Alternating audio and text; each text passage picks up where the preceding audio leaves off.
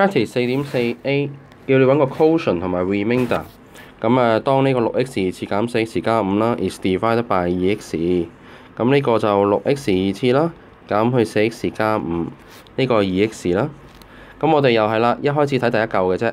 2x 乘啲乜嘢會變咗6x 次呢？就係 3x 啦。咁 2x 乘 3x 變咗6x 次嘅，相減。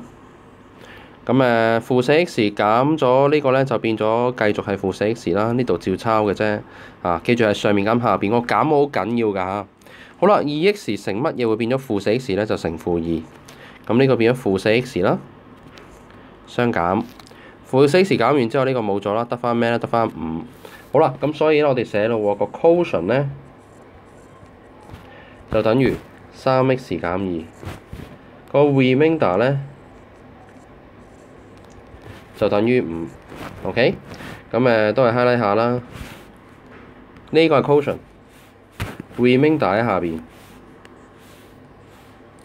，divisor 就係 2x。OK， 咁dividend 係最大嗰嚿啦，咁喺入邊嘅。